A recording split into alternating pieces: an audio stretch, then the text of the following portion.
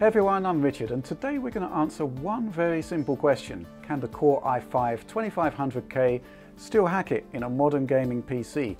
Now this is the classic i5. Released in 2011, it's virtually unheard of for any PC component to have a 5-year lifespan. But here we are in 2016 and legions of gamers are still standing by the legendary Sandy Bridge processor. But the evidence suggests that the chip may not be quite as all-powerful these days as many may like to think. We ran this video a while back comparing a stock i5 2500K to a modern Skylake i3. Both were running an overclocked GTX 970 with a 60 FPS frame rate limit, and the results, they were quite sobering. In titles like Assassin's Creed Unity, Far Cry 4 and The Witcher 3, the dual-core i3 actually had the better of the older i5 quad. But looking at those results, we were convinced that the 2500K had much more to offer.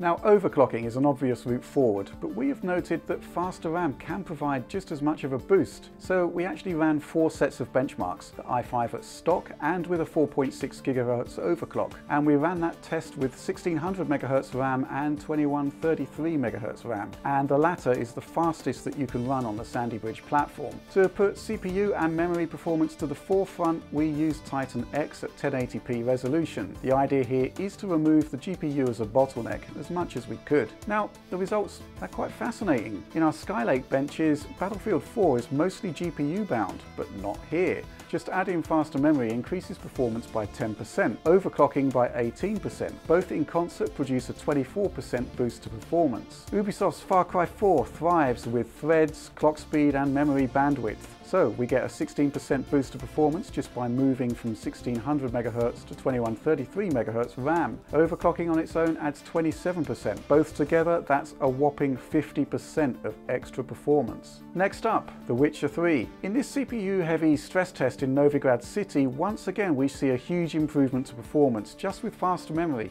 15% to our average frame rate. Overclocking gives us 20% of additional performance, and put those together and we hit 42% in total. So the point is that in extending the life of your system, there are actually 2 potential overclocking vectors: CPU clock speed and memory bandwidth.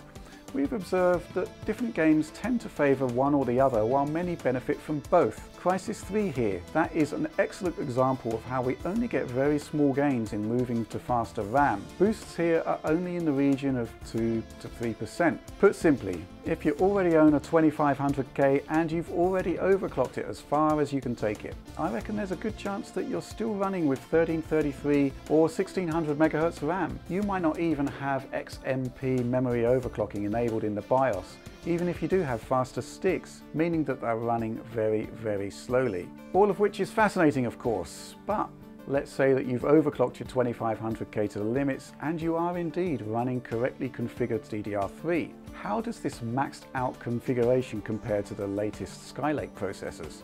What is the modern equivalent? Well, hold on to your hats here. By my reckoning, a 4.6 GHz 2500K is equivalent to today's i5 6500 paired with 2666 MHz DDR4.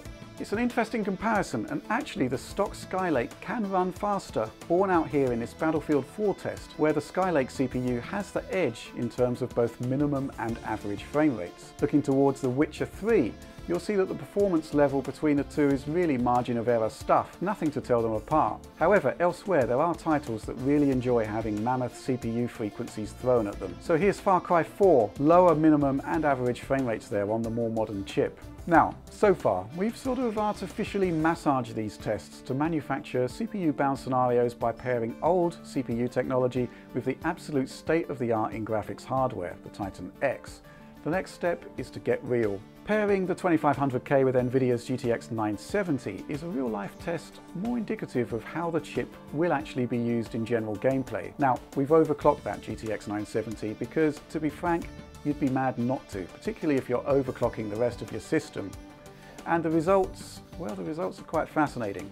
First up, let's go nuclear with Crysis 3. At its very high preset, a GTX 970 can indeed spend the vast majority of its time above 60 FPS, but you need the CPU power to match. Our 2500K at stock speeds with slow RAM just doesn't cut the mustard. And as you can see here, the effects of overclocking and faster memory only go so far. The modern i5 at 4.5 GHz with 3200 MHz DDR4 only offers around 14% of extra performance overall. But, and this is the crucial thing, the lowest recorded frame rate rises by 30%. Both of these stats demonstrate that even an i5 2500K pushed to its limits can be CPU bound when paired with a GTX 970. But here's an interesting little bonus test we've got to expand on with some more testing. An overclocked Core i7 3770K paired with 2400 MHz DDR3 loses out a touch on minimum reported frame rates compared to the modern Skylake, but its overall performance profile is roughly a match.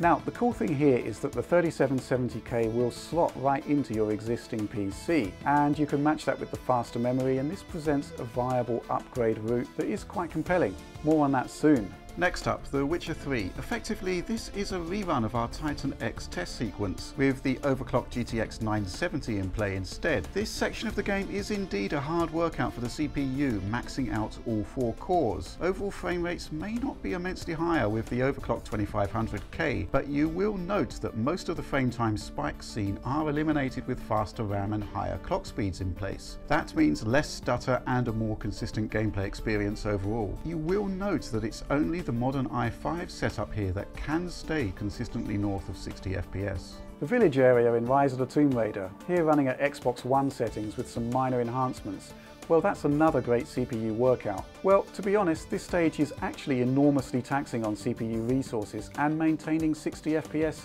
is really hard on less capable hardware. Here we see 3 distinct tiers of performance, but the 2500K overclock can still hack it with only minor fluctuations under 60 FPS. At stock speeds, we really had issues. Project Cars on a circuit with maximum vehicles engaged is also a substantial CPU workout. The 2500K at stock speeds fluctuates above and below 60 FPS here at high settings, but the overclock gives us the additional overhead we need, while the modern i5 simply blows both of them away. So, what about AMD? We've often noted that the AMD graphics driver has additional CPU overhead that can impact frame rates on DX11 titles. So what's the score with an older i5? Well, it is an issue, and the importance of that changes on a game-by-game basis. So let's roll out our factory overclocked Asus DirectCu 3 R9390. We can't overclock it to anything like the same degree as the 970, so we should expect an NVIDIA advantage at 1080p. However, we can identify the additional impact on CPU time caused by the Radeon software layer. So here's a rerun of the Rise of the Tomb Raider village section with both GTX 970 and R9390. Now pay close attention to the frame time line. As we progress into the stage, CPU load increases dramatically, resulting in some pretty horrible stutter on the AMD card. Now, as we've seen in overclocked i7 tests, the R9390 actually has much more to offer in this game. We're simply being held back by the CPU here. It's an interesting scenario actually. The press try to recommend hardware for new big gaming releases, but the bottom line is that the more capable GPU may not be the best option for your particular system, depending on the CPU you have to power it. Now, we should say that many titles are seemingly unaffected. Check out The Witcher 3 here again. The relative performance level isn't so important here. What's crucial is that frame times are consistent, meaning that the GPU is our limiting factor here. Even Project Cars, a title that long bedeviled AMD hardware, well, that's in pretty good shape actually, and again, the frame times suggest that CPU overhead isn't really an issue here. Okay, so let's wrap this up. Has the 2500K really had its day? Well, in most games it will still do the job very nicely. Performance on par with the modern i5 6500 isn't really bad at all, even if we really need to push it. But it does go to show that Skylake's multiple architectural improvements plus access to higher levels of memory bandwidth do count for something. However, the 2500K may well be a relic in technological terms, but for most modern games, the chances are that it'll stick to that all-important 60 FPS threshold. But we've learned a few important things in our testing. First of all, CPU performance scales in line with memory bandwidth. To get the most out of your overclock, I'd strongly recommend 2133 MHz DDR3. It's dirt cheap these days, and believe me, it can make a real difference in gaming. Secondly, in CPU-bound scenarios, AMD's suboptimal DX11 driver can eat into your performance in certain games. Now, Early tests on the DX12 driver, on the other hand, they look extremely promising. AMD may well be in a better place there even than Nvidia. But DX11 is still the standard for now, and AMD's CPU overhead here remains a concern. So there we go. Hopefully this addresses the topic comprehensively. The only dangling thread concerns a potential 3770K i7 upgrade, and that's something we'll cover soon.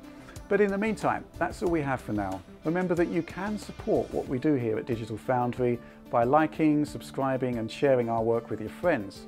But for now, thanks for watching.